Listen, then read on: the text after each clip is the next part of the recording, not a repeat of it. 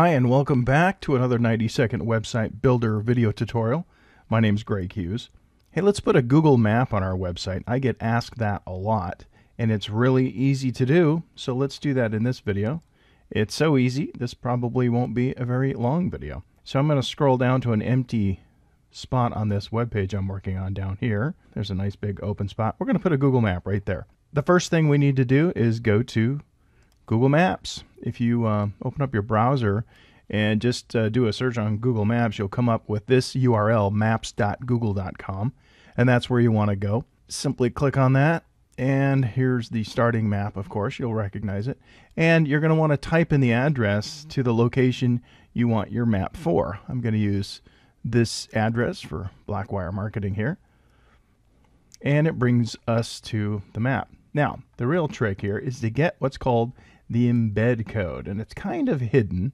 So I'm going to move the camera over here and show you where it's at. Down at the very bottom corner of the map down here, you'll see that there's a little button for settings.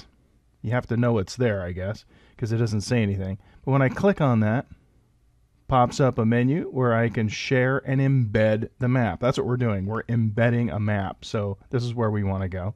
Click on that. And now here's the good stuff. We're going to use an embed. And here's my map, the address I want for my map. Here's a sample of it.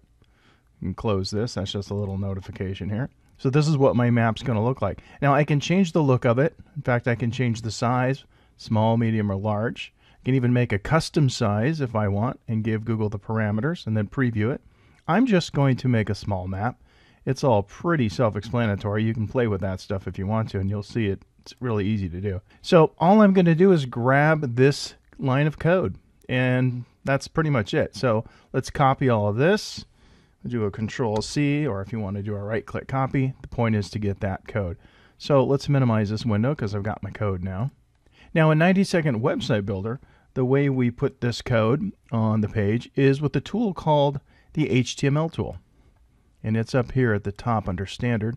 There's an HTML tool. I click on it, draw a box, and it doesn't really matter how big I make this box, by the way, because the size of the map was already determined by the code that I just copied. So this can be this big or this big. It won't matter because the map will be what it's going to be. So anyway, double click here. I'm going to simply paste the code that I copied. And there's that long string of code. I click OK to close that.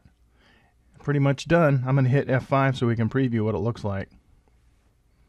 Let's scroll down my web page here. Move it over so you can see it. There it is. It's that simple. There's my map. And again, it didn't matter how big I made that box because the size of this map was determined over at Google, and that's where you do that. So it's that simple. You go to Google, type in your address, get your code, paste it in with the HTML tool, and you've got a Google map on your website.